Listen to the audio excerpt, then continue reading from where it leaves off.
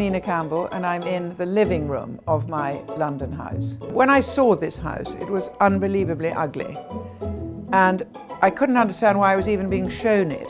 But there was one thing that made a big difference, which was a magnolia tree in the garden.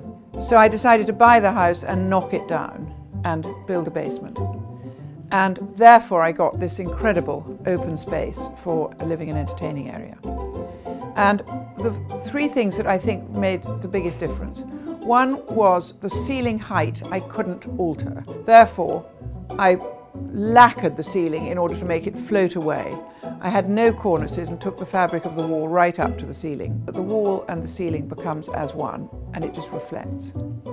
The second thing that made a big difference was the fireplace, which I mirrored.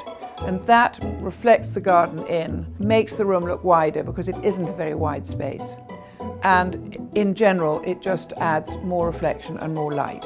The third thing that made a big difference was that I widened the windows to take up the entire width of the garden, lowered the floor so that it is seamless from the front door out to the gardens on one level, which appears to trick the eye into making it appear bigger.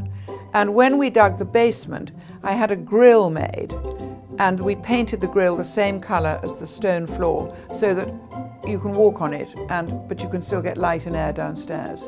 And that makes the whole thing feel bigger.